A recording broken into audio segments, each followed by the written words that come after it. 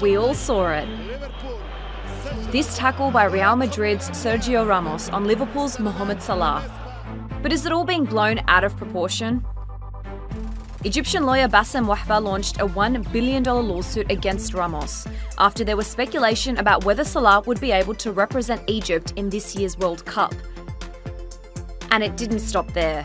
Even judo experts have weighed in on the debate. Almost 500,000 people signed a petition calling for FIFA to punish Sergio Ramos for intentionally hurting Mo Salah.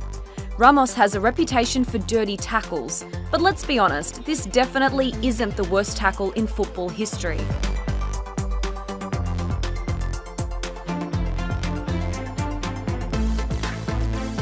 Another angle shows Salah hooking his arm into Ramos's arm, spinning this entire scenario on its head.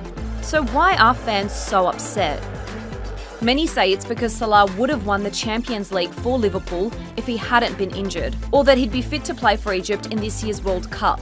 Egypt qualified for the World Cup for the first time in 28 years, but now they could be playing without their star, Salah. So should Ramos really be held responsible for Liverpool and Egypt's results?